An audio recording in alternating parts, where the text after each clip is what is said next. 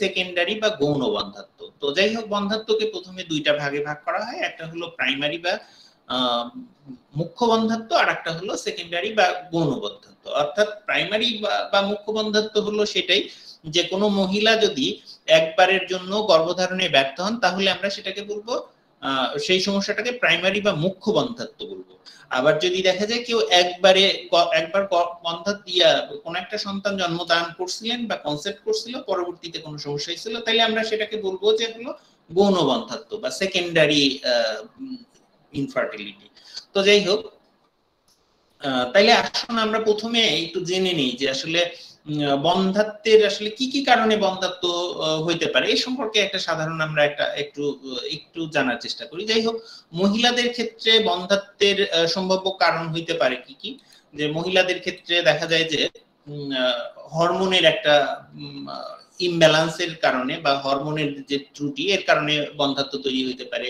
আবার দেখা যায় অনেক সময় পলিসিস্টিক ওভারি জনিত কারণে ডিম্বাশয়ে ডিম্ব দেখা যাচ্ছে ঠিক মতো উৎপন্ন হচ্ছে না, বা এই উৎপাদনে সমস্যা হচ্ছে, ডিম্বাণু ওইভাবে উৎপাদন হচ্ছে না, বা ডিম্বাণু নিঃসরণ ঠিক মতো হচ্ছে না, বা ওভুলেশনের সমস্যা দেখা দিয়েছে, সেই ক্ষেত্রে কিন্তু এটা হইতে পারে। আবার এরকম হয় যে জরায়ুতে টিউমার বা বয়সজনিত কারণেও এটা হইতে পারে। এই ক্ষেত্রে সন্তান ধারণের যে আদর্শ একটা সময়, এই সময় বলা হয় যে 23 থেকে 30 বছর, যে একজন মহিলা বা একজন পুরুষের ক্ষেত্রে 23 থেকে 30 বছর, এই সময়টা হলো মানে বাচ্চা জন্মদানের জন্য একটা উৎকৃষ্ট সময় এই সময়। তবে আমি হ্যাঁ, এটা 35 বছর পর্যন্ত খুব মোটামুটি দেখা যায় এটা হয়, তবে আদর্শ সময় হিসাব করলে বলতে হবে 23 থেকে 30 বছর সময়।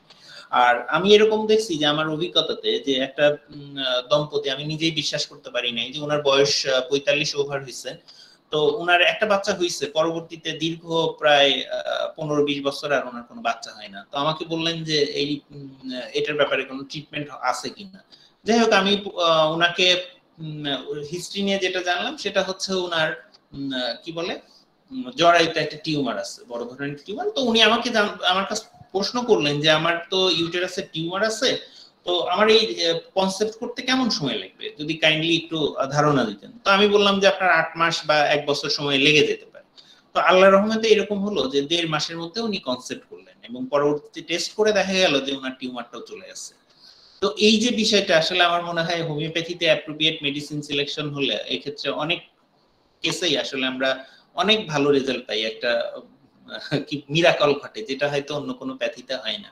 তো যাই হোক, আরো বিভিন্ন সমস্যার কারণেই বন্ধ্যত্ব দেখা দিতে পারে। শতকরা দেখা যায় যে 30% বন্ধ্যাত্ব তৈরি হয় পুরুষের সমস্যাজনিত কারণে, যাকে আমরা পুরুষজনিত বন্ধ্যাত্ব বলি আর কি। যাই হোক, আর পুরুষজনিত যে বন্ধ্যাত্বগুলো, এগুলো তৈরি হইতে পারে কি কি সমস্যার জন্য। এটা হইতে পারে যে বীর্যে দেখা যাচ্ছে যে শুক্রাণু বা স্পার্ম যেটা দিয়ে বাচ্চা তৈরি হয়, সেটা সংখ্যায় কম আছে, দরকার একটা, কিন্তু থাকতে হবে পরিমাণে অসংখ্য, মিলিয়নস থাকতে হবে। যাই হোক, আবার দেখা যায় যে শুক্র কীটগুলো যেটা সংখ্যায় স্বাভাবিক আছে, তারপরে দেখা যাচ্ছে যে এগুলো দুর্বল, বা নড়াচড়ার যে গতিটা থাকার কথা সেটা কম থাকে, সেই ক্ষেত্রে কিন্তু এই যে বন্ধ্যাত্বটা এটা তৈরি হইতে পারে। আবার দেখা যাচ্ছে যে শুক্র কীটের যে গঠনগত বিষয়, এটার যদি ত্রুটি থাকে, গঠনের যদি বিকৃতি লক্ষ্য করা যায়, সেক্ষেত্রেও কিন্তু এই যে পুরুষজনিত বন্ধ্যাত্ব এটা তৈরি হইতে পারে। যাই হোক, এখন বন্ধ্যাত্বের হোমিওপ্যাথিক চিকিৎসা নিয়ে আমরা একটু আলোচনা করি। তো বন্ধ্যাত্বের আমরা যারা অন্তত হোমিওপ্যাথি প্র্যাকটিস করি, আমরা অন্তত দেখছি যে আসলে বন্ধ্যাত্বের জন্য হোমিওপ্যাথিক ট্রিটমেন্ট একটা অসাধারণ চিকিৎসা ব্যবস্থা। এটা আসলে যারা এটা সফলতা দেখছেন তারাই আসলে এটা বুঝতে পারবেন। যাই হোক, আমার মনে হয় যে পৃথিবীতে অন্য কোনো প্যাথিতে এই যে ইনফার্টিলিটি ট্রিটমেন্টটা এত চমৎকার রেজাল্ট আমার মনে হয় খুব কম ক্ষেত্রেই আশা করা যায় আর কি। যাই হোক, তো এই ক্ষেত্রে আমাদের অজ্ঞতা মূর্খতার কারণে হয়তো আমাদের যেখানে রেজাল্ট আনার কথা বা পজিটিভ একটা রেজাল্ট আনার কথা সেটা আনতে পারি না, বা যথাসময়ে যে ওষুধটা অ্যাপ্লাই করার কথা সেটা আমরা করতে পারি না। তো আমাদের এই যে প্রতিবন্ধকতাগুলো আছে, এগুলো আমার মনে হয় প্রচুর অধ্যাবসায়ের ফলে এগুলো আসলে আমাদের আস্তে আস্তে রিমুভ করা উচিত আর কি। যাই হোক, তো ইনফার্টিলিটির যদি হোমিওপ্যাথির মেডিসিনের বিষয়ে আমরা একটু আলোচনা করি, তো আমরা একটা রুব্রিকের কথা বলি, সেটা হচ্ছে ফিমেল ইনফার্টিলিটি।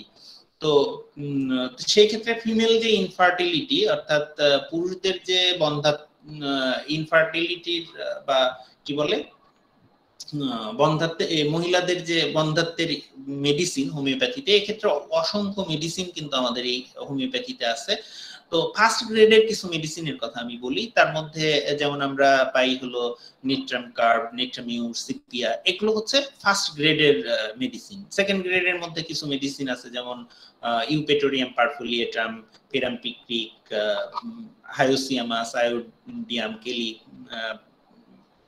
কেলি কার্ব, তারপরে কেলিবাইক্রোম, আচ্ছা ক্রিওজোট, ল্যাকেসিস, মেডোরিনা, মার্কসল, মস্কেটা, তো ফসফরাস, প্লাটিনা, পালসেটিলা, সাবাইনা, তো এরকম অনেক ঔষধই হইতে পারে। আসলে আমাদের হোমিওপ্যাথিতে যেটা বলা হয় যে treat the patient not the disease, তারপরেও এই কমনলি যে ওষুধগুলো দেওয়া আছে এগুলো আমার মনে হয় যে প্রথমে আমাদের অধ্যয়ন করা উচিত। আর মেলদের ক্ষেত্রে মেলদের একটা রুব্রিকের কথা আমি বলি, সেটা বলা হয়েছে mail sperm low count of infertility, অর্থাৎ পুরুষদের ক্ষেত্রে স্পার্মের যে লো কাউন্ট থাকার কারণে, অর্থাৎ তাদের যে শুক্রাণুর যে সংখ্যা সেটা সংখ্যায় স্বাভাবিক না থাকলে দেখা যাচ্ছে যে আমরা সালফার, এক্স-রে, এই দুইটা থার্ড গ্রেডের মেডিসিন এইখানে আছে।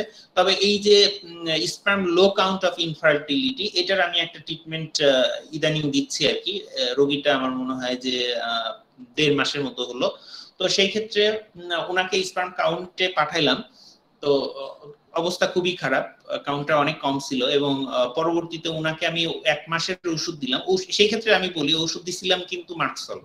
আমি টোটালিটি অফ সিমটম ম্যাচ করে আমার কাছে মনে হলো যে এটা মার্কসলের পেশেন্ট, তো দ্যাট ইজ হোয়াই আমি মার্কসলটা অ্যাপ্লাই করলাম।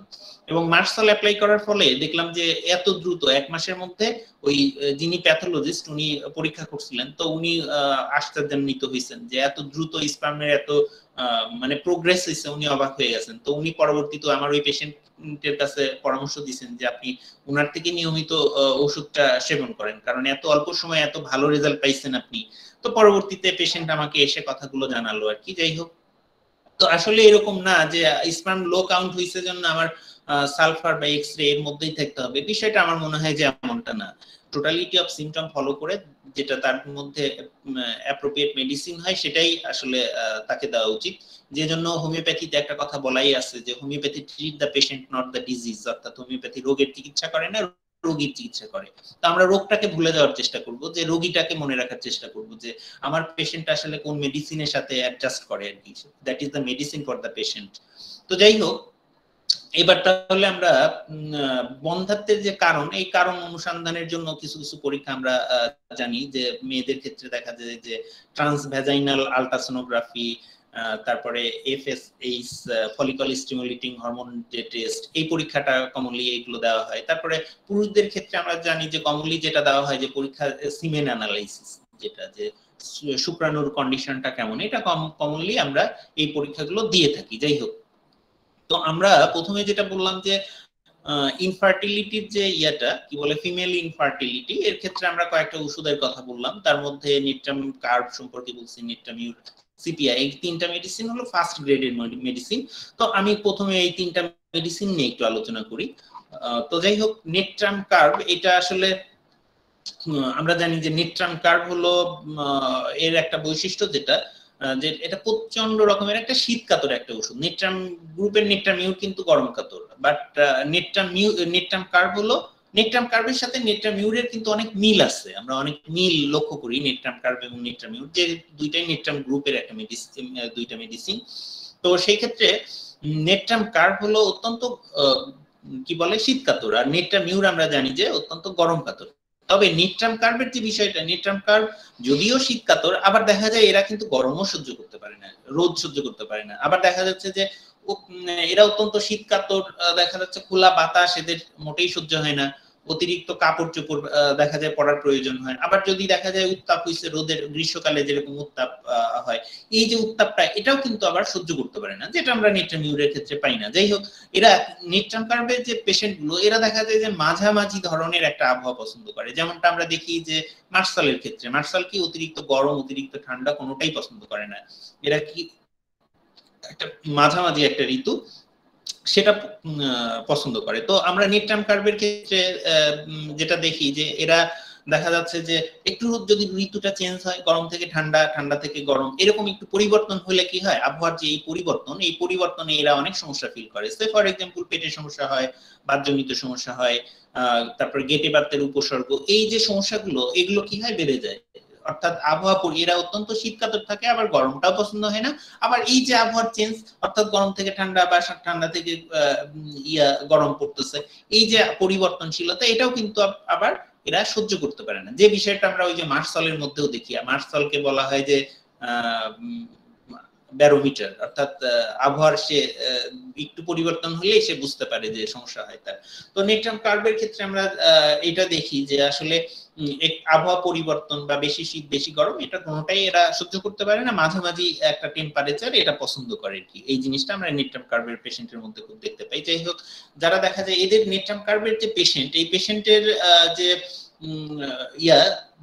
বাহ্যিক যে চেহারার এরা দেখা যায় যে স্পেশালি নেট্রামিউরের ক্ষেত্রেও যেমন আমরা দেখি কাঁধের দিকটা একটা শীর্ণতা থাকে, এদের কিন্তু এই জিনিসটা আমরা নেট্রাম কার্ভের মধ্যেও পাই আর কি। যাই হোক, এরা দেখা যায় যে পুরাতন জীর্ণ রোগে প্রায় ভোগে সবসময়, এবং দেখা যায় যে ঢেকুর তোলার একটা বিষয়, এবং স্টমাকের মধ্যে দেখা যায় যে একটা অ্যাসিডিটি থাকে, অম্লাত্মক একটা কন্ডিশন এটা থাকে। দেখা যায় যে দীর্ঘদিন এরা বিভিন্ন এই যে পেটের যে অ্যাসিডিক প্রবলেম এগুলোতে ভোগে, এবং এই ভোগার ফলে তারা কি হয়, এদের যে ওই চেহারার কথা যেটা বললাম, যে এরা কি হয়, এদের কাঁধের দিকটাকে দেখা যায় একটু জীর্ণ শীর্ণ দেখায়, যেমনটা আমরা নেট্রামিউরের ক্ষেত্রে আমরা দেখি, আর চেহারার ক্ষেত্রে মলিন হয়ে যায়। আর এদের মানসিক দিক থেকে দেখা যায় বিষণ্ণ চিত্ত থাকে, মন ভালো থাকে না, কোনো কিছুই তার কাছে ভালো লাগে না, সঙ্গী সাথী এগুলো কিন্তু এরা পছন্দ করে না। এরা যদিও একা থাকতে ভয় লাগে, তারপরেও সে একাই থাকতে চায়, তারপরেও সে কাউকে সঙ্গী সাথী এগুলো পছন্দ করে না। আমরা যেটা দেখি যে নেট্রামিউরের মধ্যেও আছে যে একা থাকতে পছন্দ করে, সঙ্গী সাথী পছন্দ করে না। কিন্তু নেট্রামিউরে কি হয়, নেট্রামিউরে দেখা যাচ্ছে যে ওই ভয়টা থাকে না। একা থাকলে যে নেট্রাম কার্ভের মধ্যে ভয় থাকে, ভয় থাকার পরও সে কি করবে, সে কাউকে চায় না যে সে কেউ তার সাথে থাকুক। এই যে আবার দেখা যায় যে এই যে গান বাজনার বিষয়ে দেখা যাচ্ছে যে এই যে ন্যাচারালি দেখা যায় মানুষ যখন স্যাডনেস বা বিষণ্ণ, এই যে স্যাডনেস বা বিষণ্ণতা, এটা কিন্তু আমরা নেট্রামিউরে যেমন দেখতে পাই, ঠিক নেট্রাম কার্ভের মধ্যেও কিন্তু আমরা দেখি যে এরা প্রচন্ড বিষণ্ণ থাকে, অবসাদগ্রস্ত থাকে। তো এদের দেখা যায় যে গান বাজনা এরা পছন্দ করে না, গান বাজনা এরা ভালোবাসে না। আর দেখা যায় যে এদের যদিও দেখা যাচ্ছে গান বাজনা এরা করে, এদের ইভেন এরকম হয় যে এদের সুইসাইডের একটা ইচ্ছা মনের মধ্যে জাগে। অর্থাৎ সঙ্গীতে এদের সমস্যা হয়, মানে বাদ্যযন্ত্রের যে এইগুলোতেও সমস্যা হয়। এরা আবার দেখা যায় যে মেন্টালি সিম্প্যাথেটিক থাকে, মানসিক বা অন্যের প্রতি যেমন সিম্প্যাথি প্রদর্শন করে, আমরা যেটা নেট্রামিউরের মধ্যে দেখি, এটাও কিন্তু সিম্প্যাথেটিক। আচ্ছা, এবং এদের মন মানসিকতা কিন্তু এরা মাইল্ড ধরনের হয়, মৃদু স্বভাব, অর্থাৎ এদের মধ্যে কোমলতা বা নম্রতার যে বিষয়টা, এটা কিন্তু নেট্রাম কার্ভের মধ্যে আমরা পাই। আবার এদের মধ্যে প্রফিউজ স্যাডনেস থাকে, ডিপ্রেশন থাকে, এবং মেলানকোলি যেটা আমরা ইগনেশিয়া নেট্রামিউরের মধ্যে দেখতে পাই, আর অনেক মেডিসিনের মধ্যে আছে। তো এই যে মেলানকোলি বা মানসিক অবসাদ, এই জিনিসটা কিন্তু আমরা নেট্রাম কার্ভের মধ্যে পাই। আবার দেখা যায় যে সামান্য শব্দ, একটু শব্দের মধ্যে দেখা যাচ্ছে যে সে একটু হালকা শব্দ হইছে, ইভেন্টসে ফর এক্সাম্পল দরজায় কেউ একটু নক করতেছে, কড়া নাড়তেছে, এতে সে কি হয়, তার মধ্যে শরীরের মধ্যে কম্পন শুরু হয়ে যায়, সে মানসিকভাবে একটু উত্তেজনাগ্রস্ত হয়ে পড়ে,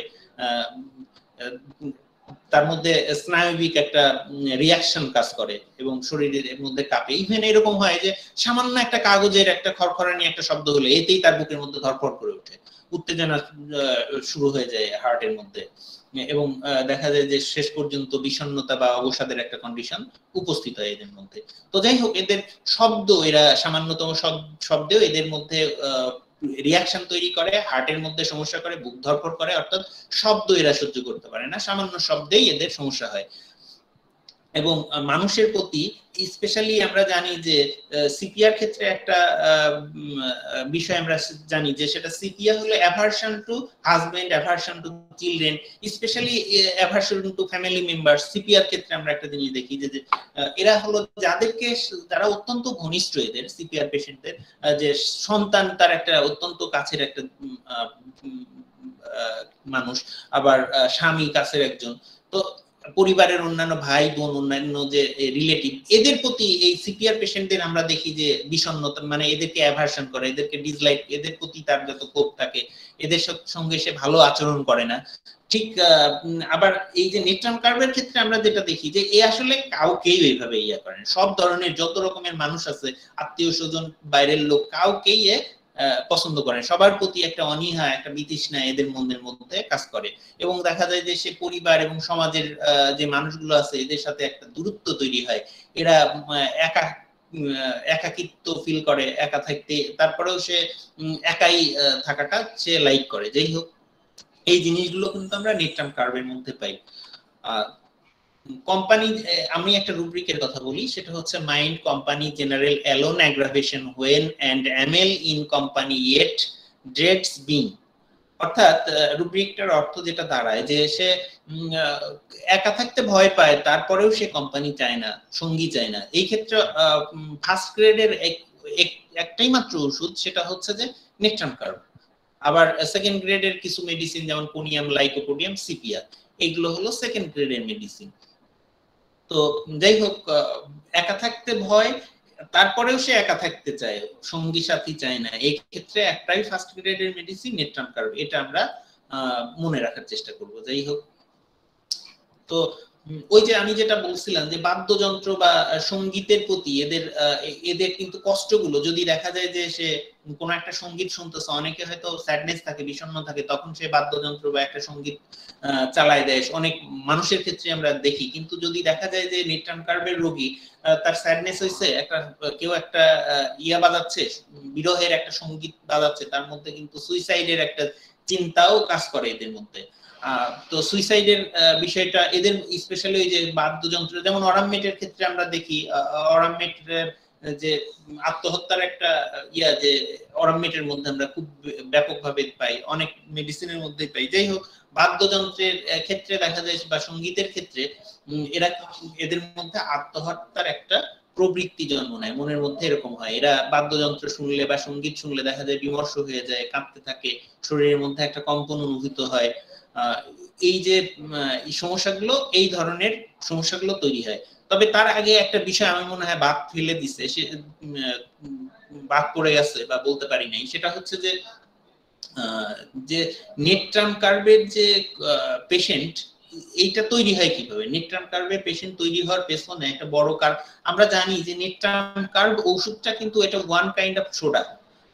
তো এটা তো এই যে অনেক সময় দেখা যায় যে যারা বিভিন্ন দীর্ঘদিন দেখা যাচ্ছে যে কিছুটা অ্যাসিডিক প্রবলেম ফিল করার ফলে কি হয়, সে এন্টি অ্যাসিডিক যে ঔষধগুলো আছে, সেই বা অ্যান্টাসিড জাতীয় যে ওষুধগুলো আছে, এগুলো দীর্ঘদিন তারা সেবন করে। সেবনের ফলে দীর্ঘদিন সেবন করতে করতে একটা সময় সে কিন্তু নিউট্রাল কার্ভের পেশেন্টে পরিণত হয়।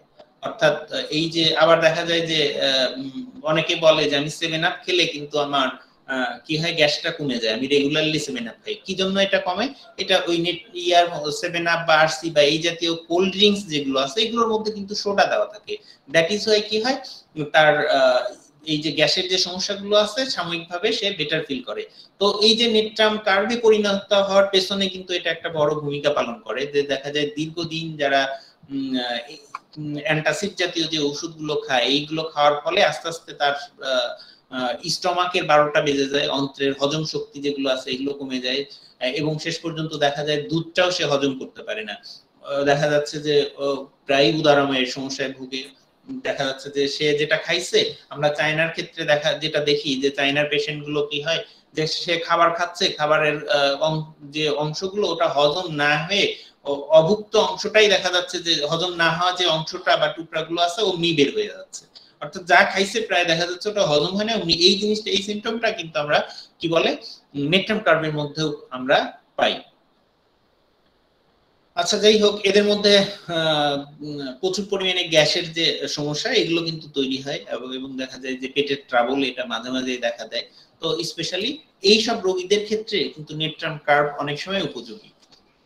আর এদের যে সমস্যাগুলো আবার দেখা যায় যে নেট্রাম কার্বের সমস্যাগুলো কিন্তু আবার খাবার পরে উপশম হয়। যে এরা যখন তাদের যে বিভিন্ন কষ্ট আছে, অনেক সমস্যাই তাদের কি হয় খাবার পরে বেটার ফিল করে, উপশম হয়।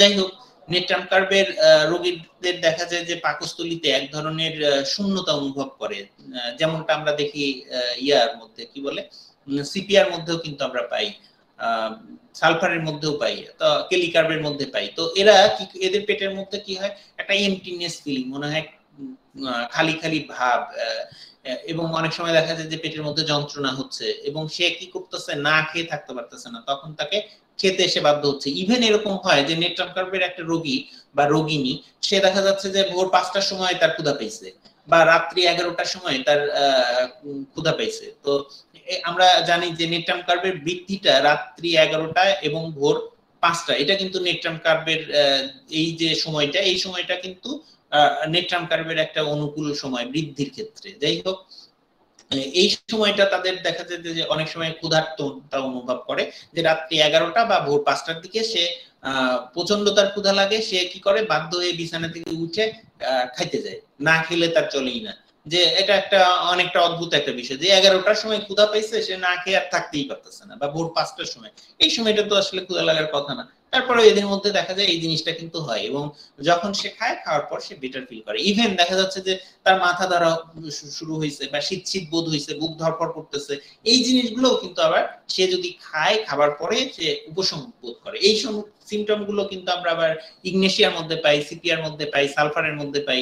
এগুলোও কিন্তু কি হয় খাবার পরে তাদের কষ্টগুলো উপশম হয় বোধ করে, যেমন মাথা ধরা, শীত লাগা, বুক ধরপড় করা, এগুলো খেলে বেটার ফিল করে। যেই হোক, গর্ভবতী যে মায়েদের ক্ষেত্রে দেখা যায় যে এদের মধ্যে এক ধরনের যারা প্রেগনেন্ট মহিলা, তাদের মধ্যেও কিন্তু এক ধরনের স্নায়বীয় একটা ক্ষুধার প্রবৃত্তি এদের মধ্যে থাকে। এদের ক্ষেত্রে আমরা দেখি প্রেগনেন্সি কালীন সময় অনেক সময় এরকম হয় যে সে না খেয়ে থাকতে পারে না, ওই রাত্রে, গভীর রাত্রে দেখা যাচ্ছে যে সে রাক্ষসে একটা ক্ষুধা অনুভূতি হয়েছে, তাকে খেতেই হবে এখন, যেমনটা আমরা সরিনামের মধ্যেও কিন্তু আমরা এটা পাই। যাই হোক, এদের বৃদ্ধির ক্ষেত্রে দুধ খেলে এদের দেখা যায় যে সমস্যা হয়, দুধে উদারাম হয়।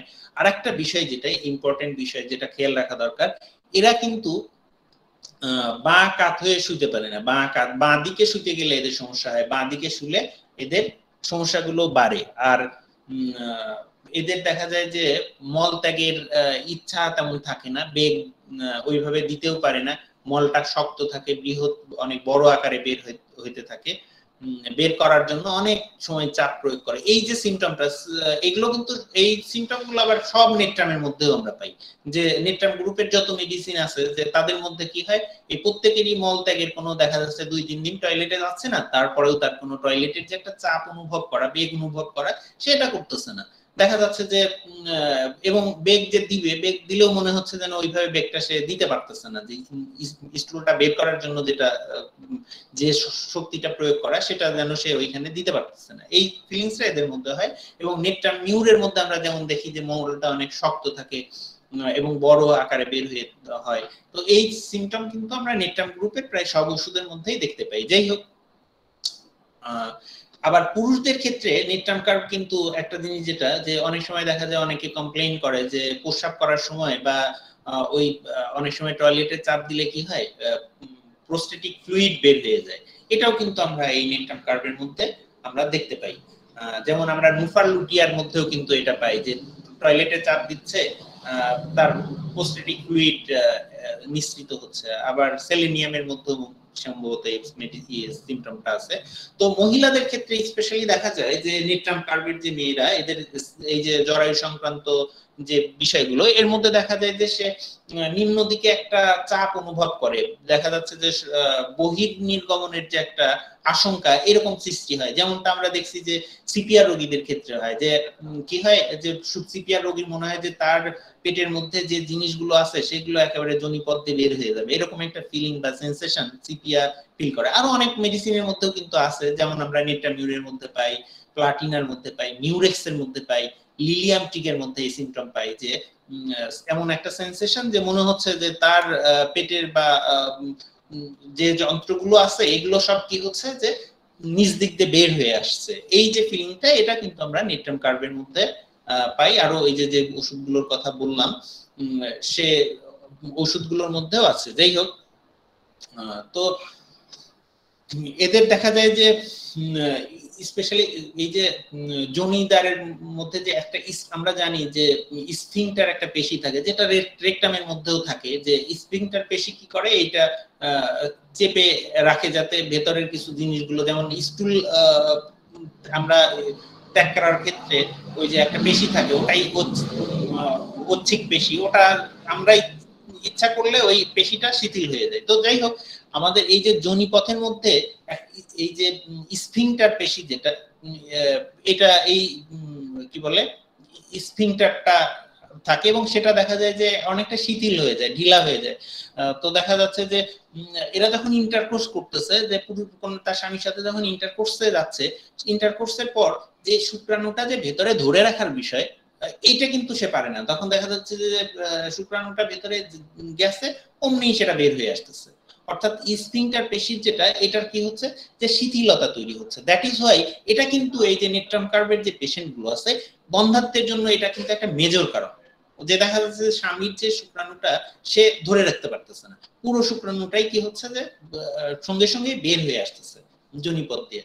তো এই সিমটমটা কিন্তু বন্ধ্যাত্বের ক্ষেত্রে আমরা মাথায় রাখবো আর কি। যাই হোক, অন্যদিকে দেখা যায় যে এদের ওই যে সিপিআর মতো যে সবকিছু বের হওয়ার মতো একটা আক্ষেপিক যে একটা কন্ডিশন, সেই কন্ডিশনটাও কিন্তু আমরা নেট্রাম কার্ভের মধ্যে পাই। এই কারণেও দেখা যায় যে অনেক সময় কি হয়, তার জরায়ু থেকে অনেক সময় রক্তের ঢেলার মতো চাপ চাপ একটা শ্লেষ্মার যে একটা জমাট বাঁধা এগুলো বের হয় অনেক সময়। এটা এই মিনিস্ট্রেশন কালীন সময়, বা অনেক সময় দেখা যাচ্ছে লিউকোরিয়ার কালীন সময় বা শ্বেতপদরের সময়, এগুলো দেখা যায়। অনেক সময় দেখা যাচ্ছে যে মাসিকের ক্ষেত্রে এরা দেখা যাচ্ছে যে মাসিকটাও এরকম হয় অনেক সময় যে মিনিস্ট্রেশন আসা অনেক আর্লি চলে আসছে মিনিস্ট্রেশনটা, আবার এরকমও হয় যে মিনিস্ট্রেশনটা অনেক দেরিতে হচ্ছে। অর্থাৎ নির্দিষ্ট সময়ের পূর্বেও মাসিক হয়। অনেক ক্ষেত্রে দেখা যায়, অনেক মেয়েদের ক্ষেত্রে আমরা এই সিমটমটাও পাই যে নির্দিষ্ট সময় পার হয়ে গেছে, এরকম ক্ষেত্রে দুইটা সিমটমই কিন্তু আমরা নেট্রাম কার্ভের মধ্যে পাই। যাই হোক, এদের যে লিউকোরিয়া যেটা হয়, লিউকোরিয়া হলে দেখা যাচ্ছে যে এটা পিতাব বর্ণের, পিত বর্ণের হয়, সবুজ বর্ণের হয়, পরিমাণে প্রচুর হয়।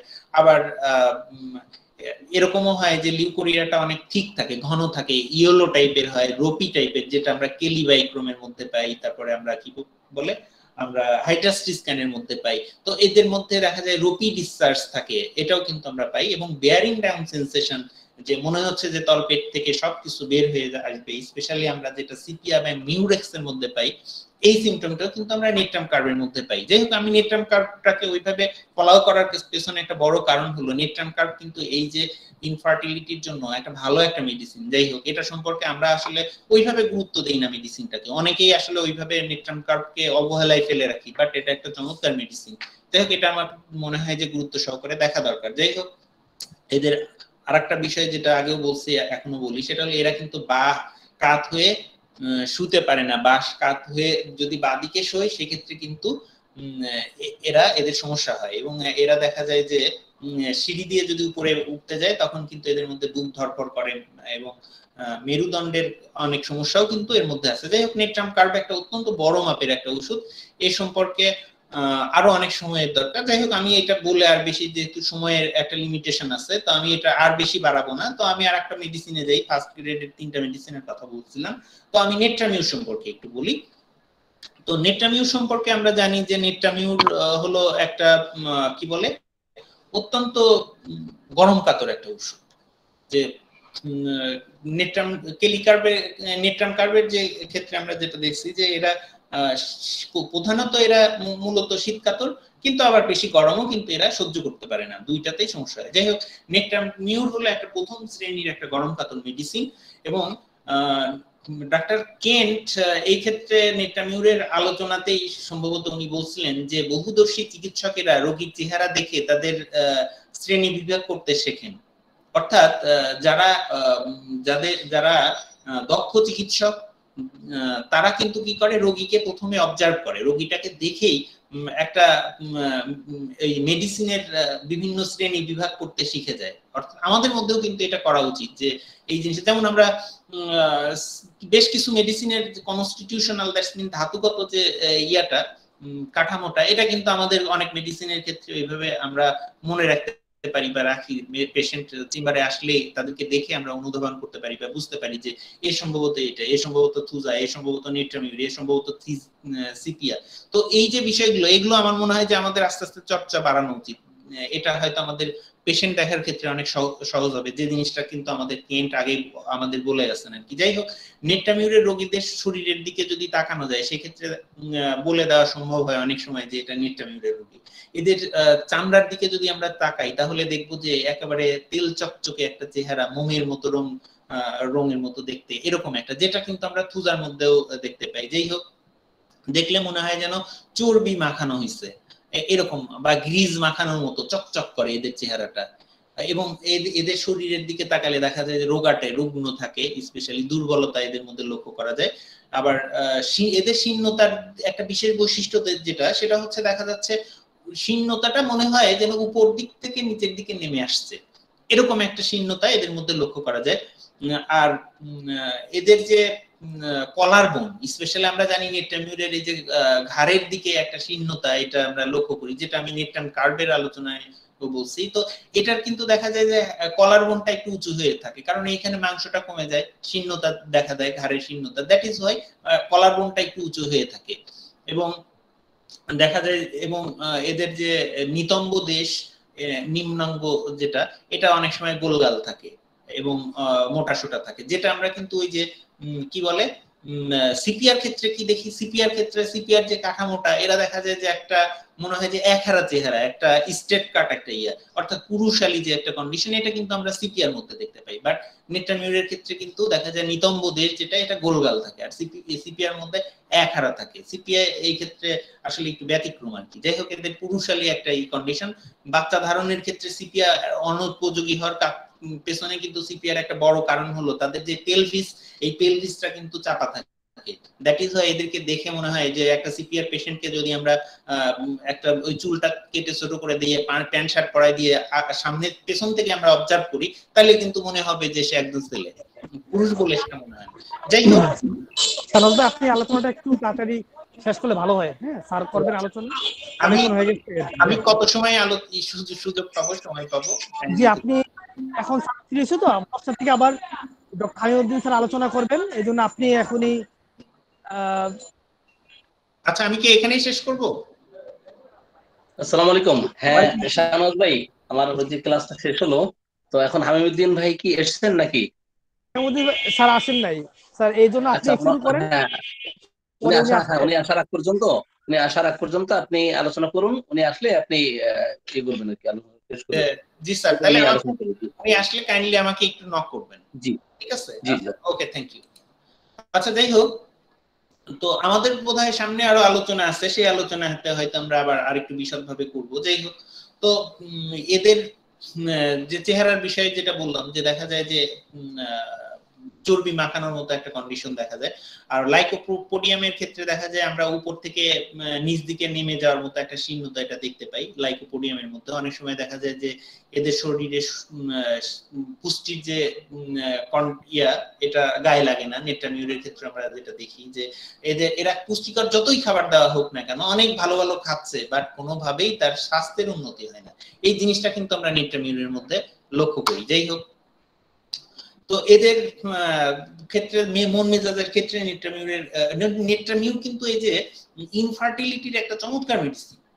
এবং আমার কাছে যেটা মনে হয় যে এই যে ছোটখাটো ভাবে অল্প ভাবে মনে রাখলে, এটা আসলে আমার মনে হয় যে অ্যাপ্লাই করা ক্লিনিক্যালি এটা সো ডিফিকাল্ট হয়ে যায়। এই জন্য একটা মেডিসিনকে আমার মনে হয় যে একটু ভালোভাবে জানা দরকার। আমি হয়তো 7 দিন বা 10 দিন ধরে একটা মেডিসিনই শিখলাম, বাট ওটা যেন খুব ভালোভাবে জেনে রাখি। আমার কাছে এটা মনে হয় আর কি। যাই হোক, এটা নেট্রামিউরের রোগী আমরা জানি যে এরা খিটখিটে সামান্য কারণেই রেগে যায়, এবং দেখা যায় যে এরা একা থাকতে বা চুপচাপ করে থাকতে ভালোবাসে, কারোর সঙ্গে এরা কথা বলতে চায় না, এবং মনে হয় যেন কারোর সাথেই তার কোনো সম্পর্ক নেই, এরকম একটা এদের মধ্যে আমরা দেখতে পাই। এবং এদের মধ্যে আনন্দের অভাব থাকে। দেখা যায় যে স্বাভাবিকভাবে যে আনন্দটা, অন্যরা যেটা একটা জিনিস দেখে আনন্দ পাচ্ছে, এই জিনিসটা একটা ভালো লাগা, একটা ভালো সুন্দর জিনিস দেখে কিন্তু নেট্রামিউরের রোগীরা আনন্দ বোধ করে না। এদের মধ্যে দেখা যায় আনন্দদায়ক বিষয়ে এদের মধ্যে প্রফুল্লতা থাকে না, তুচ্ছ বিষয়েও দেখা যাচ্ছে যে মনের মধ্যে কষ্ট পাচ্ছে সামান্য বিষয়ে। আর যেটা আমরা দেখি যে সামান্যতেই কষ্ট পাওয়া আমরা পালসেটিলার মধ্যেও পাই, যে সামান্যতেই কষ্ট পায়, বাট কি হয়, পালসেটিলার রোগীরা খুব অভিমানী হয়, অল্পতেই অভিমানী হয়, কান্না কাটি করে, ছোট বাট এক্ষেত্রে সানদ ভাই, ডক্টর হাইমুদ্দিন আমাদের মধ্যে উপস্থিত এখন। আচ্ছা, তো আপনি আলোচনাটা দ্রুত 2 মিনিটের মধ্যে একটু গুছাই নেন। হ্যাঁ, হাইমুদ্দিন স্যারকে আলোচনার জন্য অনুরোধ করবো। তো ঠিক আছে। তো যাই হোক, আমি মনে হয় তাহলে আর কথা না বাড়াই, আমি মোটামুটি আমাদের হামিম স্যারকে আলোচনার জন্য আমন্ত্রণ জানাই। আর পরবর্তীতে যদি আলোচনার সুযোগ আসে, সেইখানে আমি চেষ্টা করবো আরো এনলার্জ ভাবে বা যেভাবে পারি বিষয়টাকে একটু সময় নিয়ে উপস্থাপন করার জন্য। যাক, সবাইকে অসংখ্য ধন্যবাদ জানিয়ে আমি আমার আলোচনা এখানেই শেষ করছি এবং পরবর্তী আলোচককে